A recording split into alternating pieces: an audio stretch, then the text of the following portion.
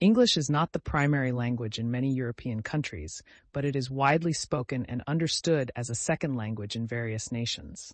Here are some European countries where English is commonly spoken. 1.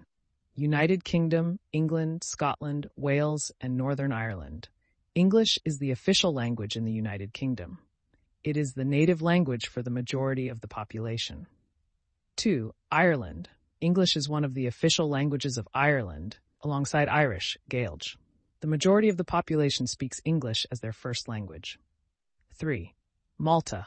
While Maltese is the official language, English is also widely spoken and holds official status. It is used in education, business, and government. 4. Netherlands. English is widely spoken in the Netherlands, especially in urban areas and among the younger population. Many Dutch people are fluent in English. 5. Sweden.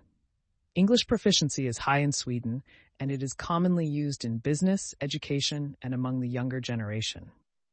6. Norway. English is widely spoken in Norway, particularly among the younger population. Many Norwegians are fluent in English. 7. Denmark. English is taught in schools from an early age, and many Danes are proficient in English. It is commonly used in business and academia. 8. Finland. English proficiency is high in Finland, and it is widely used in education and business.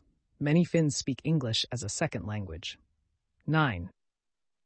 Germany. While German is the official language, English is taught in schools, and many Germans, especially the younger generation and those in urban areas, speak English fluently. 10. Luxembourg. Luxembourgish, French, and German are the official languages, but English is also widely spoken, especially in business and international institutions. 11. Cyprus.